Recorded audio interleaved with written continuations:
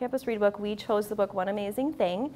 And we chose this book for a lot of different reasons. What we liked about it the most was probably the storytelling theme in the book. And so in this book, what happens is there's a group of people, and they're just random strangers, and they're all in the basement of this government building, and they're trying to get their papers so that they can travel to India.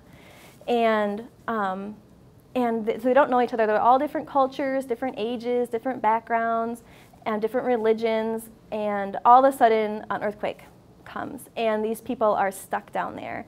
And it's a really scary situation because the water is rising from below them, and the building is crumbling above them, and so they're facing this reality that they may not make it out. And I think sometimes in that type of a situation, people make decisions and do things they wouldn't normally do, things that don't fit their personality, because they're panicking and they're scared, and that's what's happening in this story.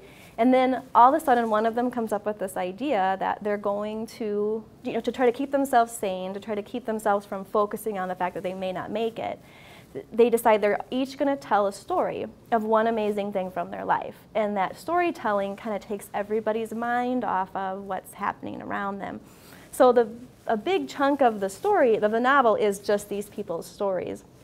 And then when we finish this book, the group of us who choose the all-campus read book for the year, we were all kind of inspired by that idea that everybody has a story.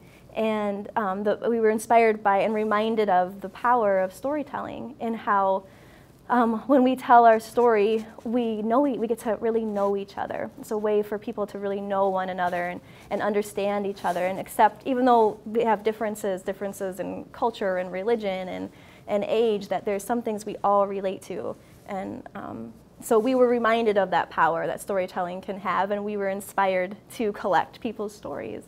And so that's why we wanted to do this video project. We wanted to we think that at Lake Area there's students and staff who have stories, and just incredible stories, and we wanted to create a platform to collect those stories and share those stories with other people.